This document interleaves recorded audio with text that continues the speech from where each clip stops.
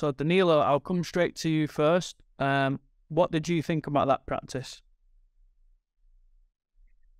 I think it's a great introduction for quality passes, especially on the mid-third, right? In the midfield when you receive the ball.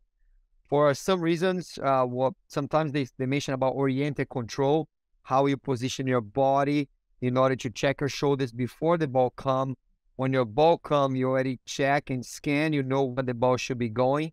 When you receive, your body is already in an angle that you can receive in your back foot, speed it up the process, and you have more time to make decision to pass this ball for whatever the ball needs to go, or to dribble, or to do other actions in the decision-making process.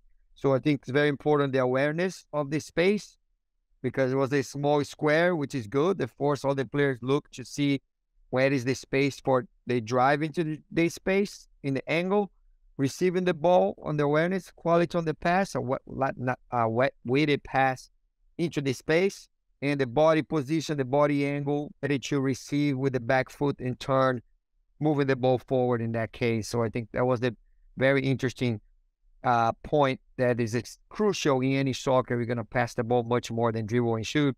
So you need to learn how to pass the ball properly with the quality, good weight in the right space at the right time for the player receive and make a decision after that. So it was a great practice to work on that.